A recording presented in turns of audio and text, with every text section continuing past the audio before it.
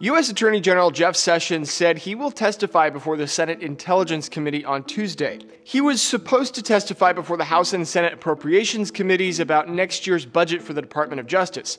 Instead, his Deputy Attorney General Rod Rosenstein will take his place. In a letter, Sessions said some members were going to ask about the investigation into Russian meddling in the presidential election.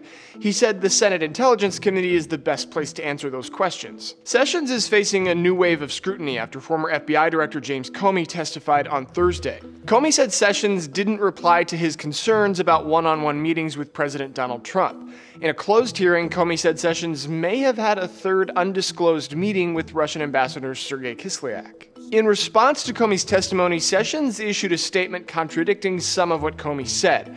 Sessions claims he did tell Comey the FBI and White House needed to follow proper communications protocol.